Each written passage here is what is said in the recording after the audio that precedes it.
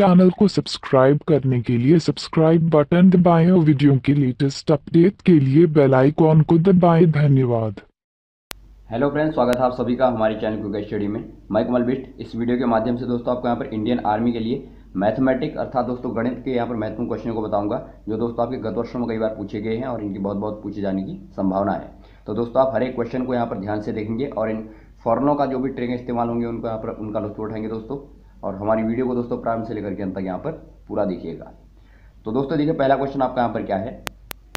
दोस्तों पहला आपको यहाँ पर दो गुणनखंड दिए हैं, इनको आपको गुणा करके बताना है कि मान क्या आएगा। दोस्तों यहाँ पर देखिए x+2 और x+3, तो इनको गुणा करना है। दोस्तों आप क्या करेंगे, देखिए पहले आप x और x वाले को गुणा कर लेंगे, पहले वाले को। तो इनको गुणा करने पर आपका ये आएगा दोस्तों। फिर आप प्लस लगाएंगे। देखिए आपके सारे के सारे धन है, तो आपको यहाँ पर सारे के सारे चिन्ह यहाँ पर धन लगाने पड़ेंगे। अगला काम करेंगे दोस्तों, आप 2 और 3 इन दोनों को यहाँ पर ब्रैकेट में जोड़ देंगे और बाहर दोस्तों x का गुणा कर देंगे। और तीसरे स्टेप में दोस्तों आप इन दोनों को गुणा कर दीजिए जो भी नॉन जीरो है। तो 2 गुणा 3, तो ये जो भी आएगा आपका, ये आपका आ गया दोस्तों। तो यही आपका क्या होगा, आंसर होगा। और दोस्तों आप देख रहे हैं ऑप्शन नंबर आपका ए वाला ही दिख रहा है, तो ए वाला आपका सही हो जाएगा। अब देखिए दोस्तों, हम अगला क्वेश्चन यहाँ पर देखते हैं। अगला क्वेश्चन यहाँ पर देखिए दोस्तों, यदि 2, 3, 5, 8 तथा y का औसत 6 है, तो दोस्तों y का मान आपको बताना क्या होगा। आपको पता होगा दोस्तों, हमारा औसत का फॉर्मूला हमारा क्या होता है, समीशन बट्टे नंबर। तो ये आपका यहाँ पर औसत होता है। तो दोस्तों पहला काम आप क्या करेंगे, जो भी आपको यहाँ पर दिया वो रख लेंगे। औसत आपको दिया दोस्तों 6, और दोस्तों आपको यहाँ पर योग कितना आएगा आपका योग, आप इनको जोड़ देंगे आंकड़ों को जो भी आपको दिए हैं, 2 धन 3 धन 5 धन 8 धन y, और बट्टे टोटल आंकड़ों की संख्या। तो ये दोस्तों आपके आंकड़े कितने हैं, 5 हैं। तो 5 आपने नीचे लिख दिया। तो दोस्तों आप यहाँ से क्या करेंगे, वज्रगुणा कर दीजिए। वज्रगुणा करने पर क्या आएगा आपका, ये आपका दोस्तों ये 30 आ गया इधर बराबर। इनको आपको जो नॉन जीरो हैं उनको आपने जोड़ दिया दोस्तों, जो आपके यहाँ पर अचर हैं वो जोड़ने पर दोस्तों आपका यहाँ पर कितना आएगा, देखिए 5, 3, 8, 2, 10 और 8, 18। तो 18 आ गया धन y। दोस्तों y का मान कितना आ गया, देखिए यहाँ से y बराबर आपका 30 माइनस 18 आएगा, जो दोस्तों आपका 12 होगा।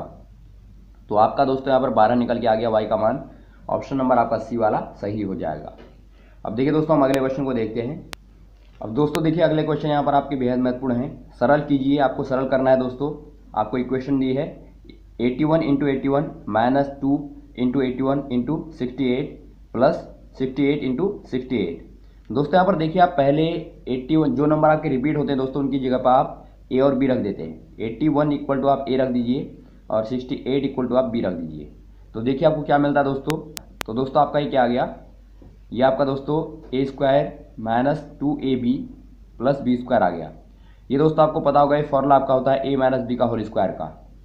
तो दोस्तों आप इतने क्वांटिटी की जगह पर केवल यहाँ पर आप a माइनस बी का होल स्क्वायर लिख सकते हैं। और दोस्तों यहाँ पर a माइनस बी का होल स्क्वायर बराबर कितना हो जाएगा, a की जगह पर आप मान रख देंगे यहाँ पर 81, माइनस बी की जगह पर 68। और दोस्तों ये आपका यहाँ पर घटा के कितना आएगा, देखिए घटा के यहाँ पर अंदर आपका 13 आएगा। 13 का वर्ग आप जब कर देंगे तो ये दोस्तों आपका 169 आपको मिल जाएगा। ये आपका 169 आपको मिल गया। तो ऑप्शन नंबर आपका ए वाला दोस्तों सही हो जाएगा। तो इस तरह दोस्तों आप फॉर्मूले का इस्तेमाल करेंगे जब भी इनको आपको निकालना होगा, कैलकुलेट करना होगा। क्योंकि आप यदि डिटेल में जाएंगे दोस्तों तो ये आपका लंबा हो जाएगा, ये आपको यहाँ पर ध्यान रखना है। अब देखिए दोस्तों, अगला क्वेश्चन आपका यहाँ पर क्या है। यदि एक समबाहु त्रिभुज की एक भुजा ए हो तो दोस्तों उसका परिमाप कितना होगा।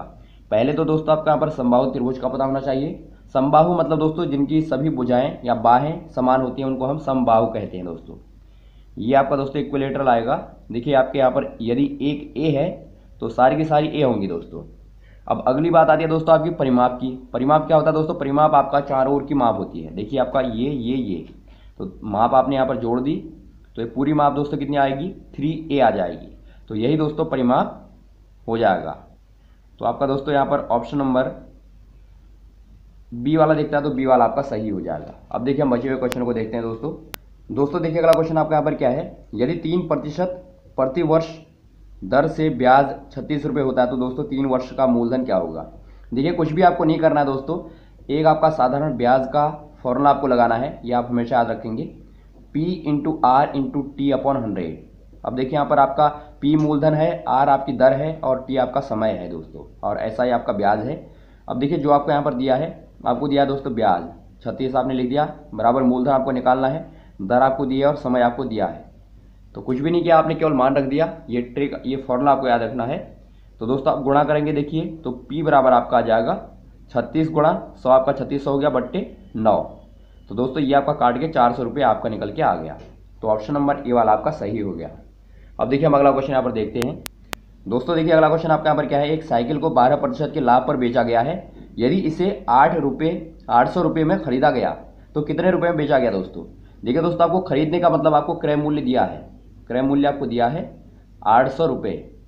और दोस्तों देखिए आपको लाभ भी दिया है, यहाँ पर लाभ बराबर आपको 12% का दिया है दोस्तों।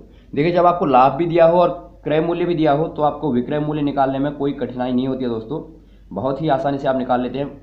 विक्रय मूल्य बराबर होता है आपका दोस्तों क्रय मूल्य गुणा 100 धन लाभ, 100 धन लाभ मतलब 112 हो गया आपका, बट्टे आपका दोस्तों 100। तो ये हमेशा आपको करना है। अब दोस्तों देखिए इतनी इजीली आपका यहाँ पर निकल गया, 8 गुणा ये करेंगे तो आपको 6 और यहाँ पर आपका 8 9।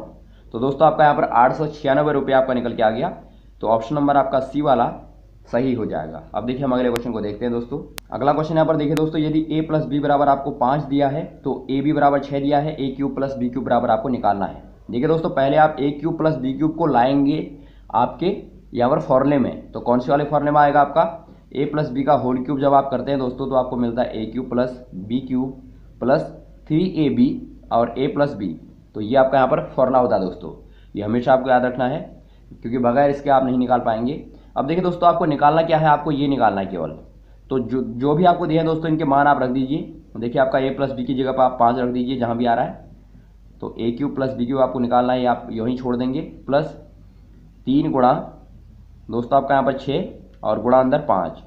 तो ये कितना आ गया, 6 पंजे 30 और 3 90 दोस्तों, इतना 90 आ गया, प्लस ए क्यूब प्लस बी क्यूब और यहाँ पर आपका 5 गुणा 5 गुणा 5 अर्थात 5 पंजे 25 गुणा 5 125 आपका निकल के आ गया।